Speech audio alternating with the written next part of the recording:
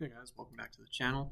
I want to talk about Comcast again because it's Friday as of the time of recording this, and very interesting things going on with Comcast.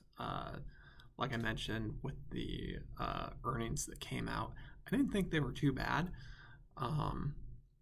They didn't really concern me that much.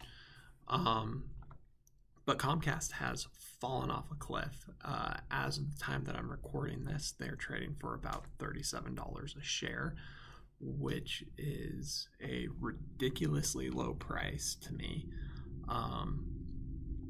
I still maintain my $43 per share target for a buy, so I bought like crazy today. Take that for what it's worth. But I think it's a crazy price that we're seeing right now. And if I deployed all the cash I had available, basically, because the price was so cheap. Comcast is by far now my largest holding in my portfolio, which is fine. Totally 100% fine with me. That I am super overweighted in Comcast and that the price has declined. Here's the thing though. They released their earnings and within 2 days the company was worth 14% less in terms of market cap than it was 2 days ago. Think about that for a second. The price dropped 14% in 2 days. That's absolutely stupid. Just completely stupid. And you might be going, wow, what a terrible decision it is to buy into Comcast or whatever might be the case, right? I don't think so. But think about how stupid that is. There's nothing that has fundamentally changed about this company at all. And it's worth almost 15% less than it was 2 days ago. That's stupid. That's stupid. That's gambling, right? People are gambling here. I'm at a loss for words. So I wanted to take this time to talk about stuff with you guys. I actually want to talk about a Morningstar analyst, Michael Hodel. He came out with a note yesterday. Yeah, yesterday. The title of this note is Comcast stock deeply undervalued as market misinterprets zero growth. So, first of all, what I want to say is I completely agree with what Michael is saying here, right? I just want to read this first paragraph and then a couple of lines in the second paragraph of Michael's note. He says, Comcast's second quarter was a mixed bag, but the market has keyed in on one negative figure: 0 net broadband customer additions during the period, with a loss of 10,000 net residential customers. Very modest broadband growth is likely here to stay. So I actually agree with that. And it's kind of concerning, right? You're only saying that you're going to grow modestly, but I digress. Let's move on with what Michael's saying. We believe investors are better served focusing on the firm's ability to generate strong cash flow despite lingering pandemic headwinds and to return that cash to shareholders. Our $60 fair value estimate is unchanged, right? I actually completely agree with this. That's the end of the first paragraph that he wrote. I completely agree with this, and I don't think that the $60 fair value estimate that he's putting on Comcast is unreasonable, right? In fact, it seems totally reasonable to me. If you're looking for, 9-10% a year returns, something around there would probably get you in that $60 range. So totally 100% on board with what Michael's saying here. Moving on with Michael's note, CEO Brian Roberts outlined 3 reasons for the drop in customer growth: economic conditions that have slowed consumer move rates. So this is people moving from house to house and adding new subscriptions to Comcast, right?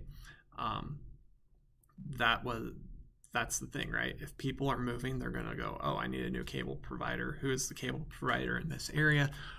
Okay, it's Comcast, right? They're going to get their internet from Comcast because they're the cheapest, best provider in the area.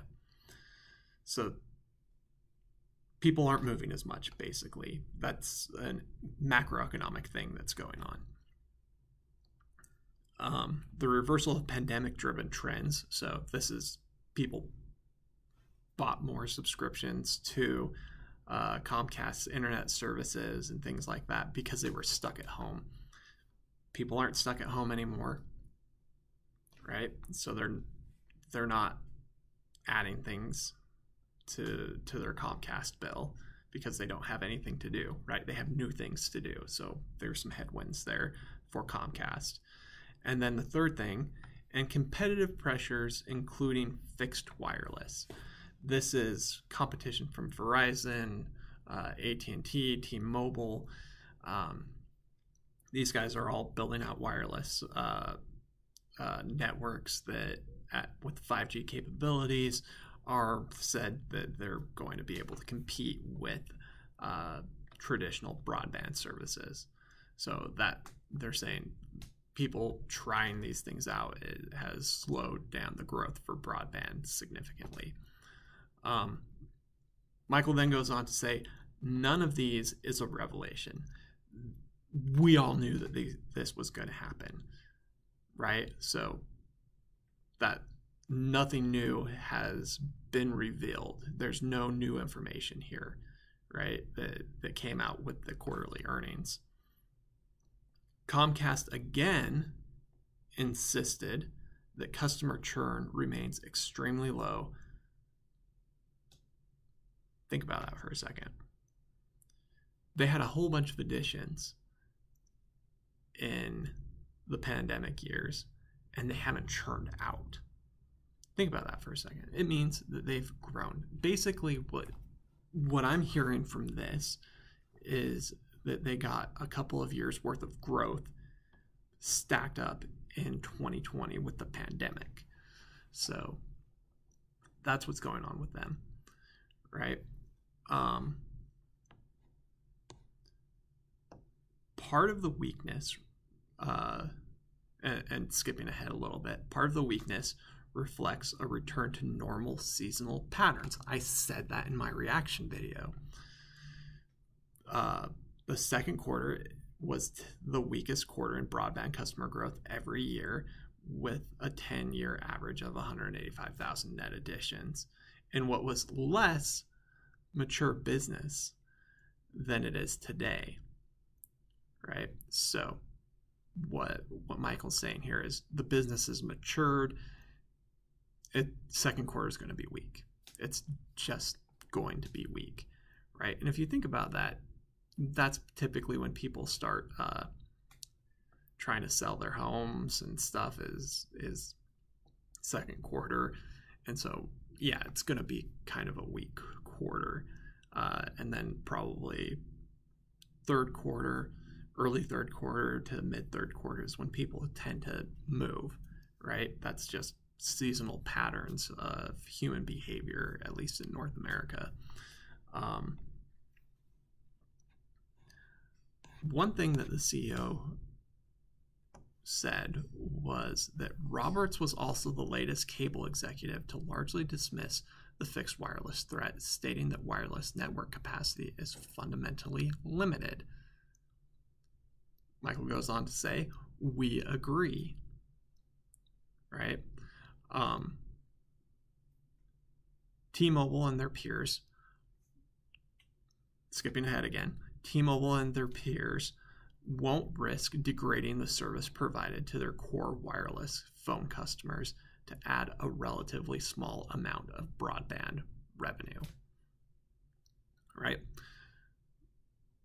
So basically what they're saying is that broadband internet cable is here to stay. People are going to want that for their houses. And these phone companies aren't going to want to degrade service for people on their phones, right?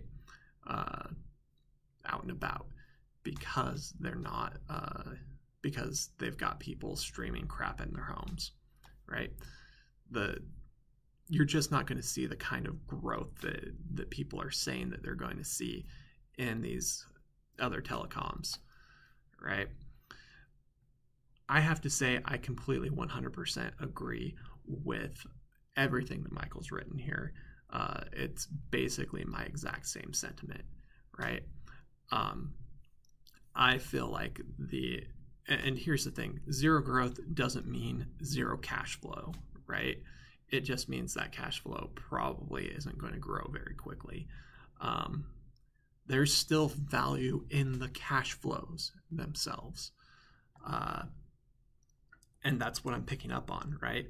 And I think that the market is completely misinterpreting zero growth in the second quarter. I think we'll see a return to growth in the third quarter, and you're going to see a big spike in Comcast share prices if we don't see it return and normalize to something a little bit more understandable over the course of this quarter, right?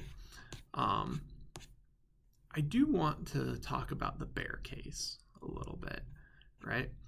Because there are three things that he says about that Michael Hodel says about the bear case.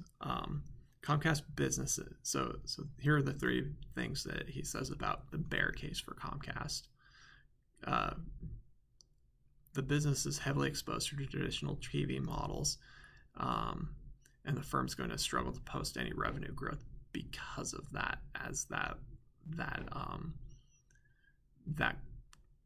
segment declines, right? Fine, whatever.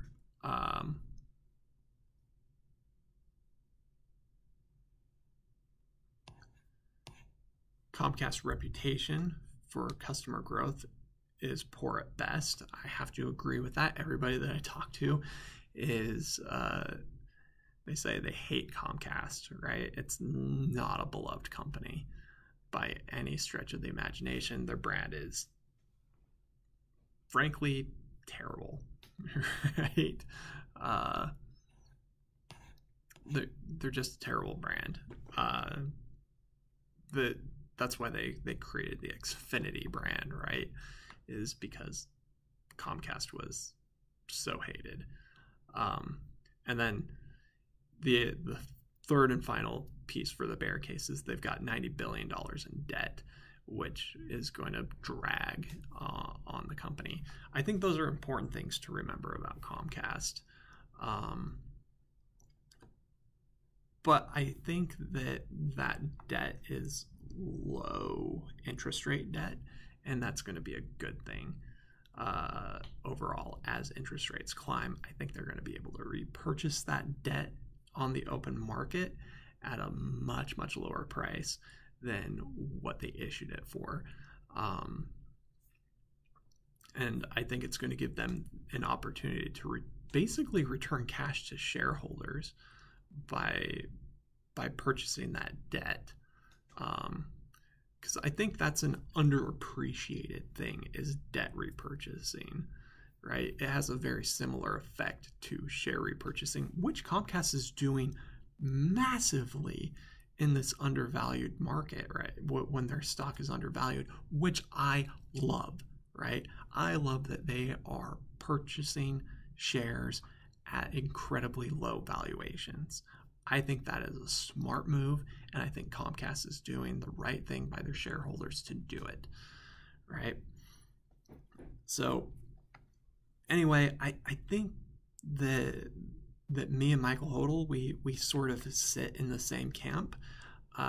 He's probably, in his models, he's probably using something more of like a weighted average cost of capital to determine, what rate to discount at, and that's sort of giving him something closer to that $60 per share mark. I'm still at 43. I'm still way below 43 at, $37 a share. And I am happy to continue buying, and I will continue to keep buying, right? As long as I have the cash to do it. And so I'm going to keep sitting here and buy. As long as Comcast is as deeply undervalued as it is. By the way, I think the telecom sector in general is incredibly underpriced at the moment. But that's just me. Anyway, until next time, stay rational, my friends.